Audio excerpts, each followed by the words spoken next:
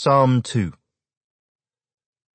Why do the nations rage, and the people plot a vain thing?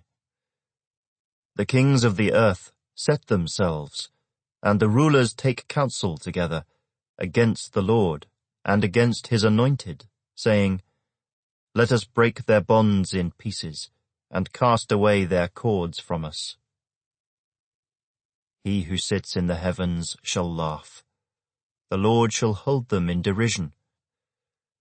Then he shall speak to them in his wrath, and distress them in his deep displeasure.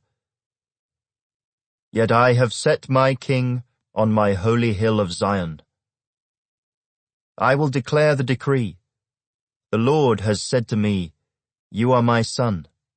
Today I have begotten you. Ask of me, and I will give you the nations for your inheritance, and the ends of the earth for your possession. You shall break them with a rod of iron. You shall dash them to pieces like a potter's vessel. Now therefore be wise, O kings. Be instructed, you judges of the earth. Serve the Lord with fear, and rejoice with trembling.